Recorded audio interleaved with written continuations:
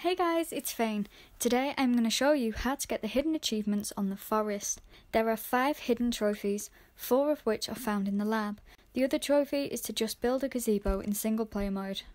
Right now we are in the cafeteria located inside the lab.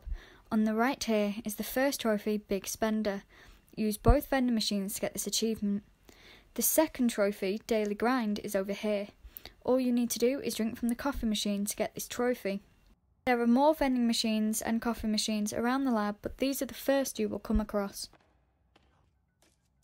The third trophy, Make It Rain, is not far from the first two. You need to set off the sprinklers. From what I'm aware, it is only the sprinklers in this corridor that work. Just fire a flare at them to get this achievement.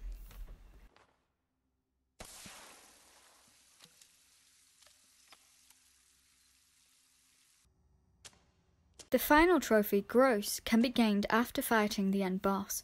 Just go down this corridor and it's located in the last room on the right. Just drink from the water cooler with the head inside of it to get this trophy. And there you have it, the hidden trophies and how to get them. I hope this video helped. Thanks for watching.